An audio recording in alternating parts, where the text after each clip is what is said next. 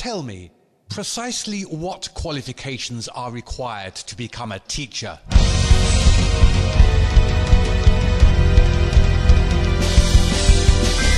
Mr. Calton, coward.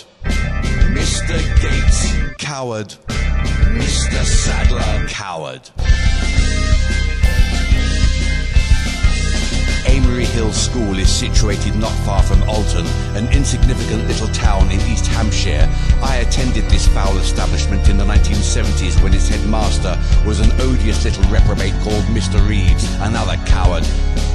These teachers systematically hit, slapped, caned, kicked and physically abused boys and girls in their classes, in the corridors and on the playground, every week, month after month, and even had the temerity to laugh about it in the staff room afterwards. We heard them. Cowards. Mr. Edwin, coward. Mr. Ellison, coward. Mr.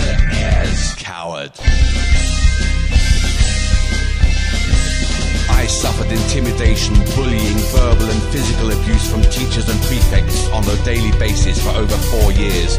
One girl became so distraught she ambled down the corridor and set fire to herself. I saw this with my own eyes. Barbara Jackson kept herself tanked up on alcohol and pills in order to endure the incessant misery inflicted on us by adults who should never have been allowed anywhere near children.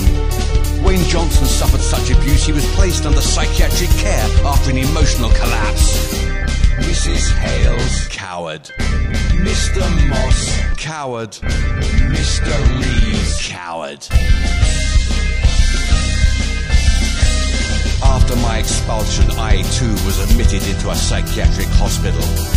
The emotional, mental and physical damage done to me and to other boys and girls perpetrated by these snivelling cowards must be publicly acknowledged. Every one of those teachers must be named and shamed so their friends and families know just what kind of people they were. I am not a Christian. I do not turn the other cheek. I do not believe in forgiveness. On the contrary, I seek revenge and retribution. Abusers of children, filth. Abusers of children, scum. Abusers of children, perverts.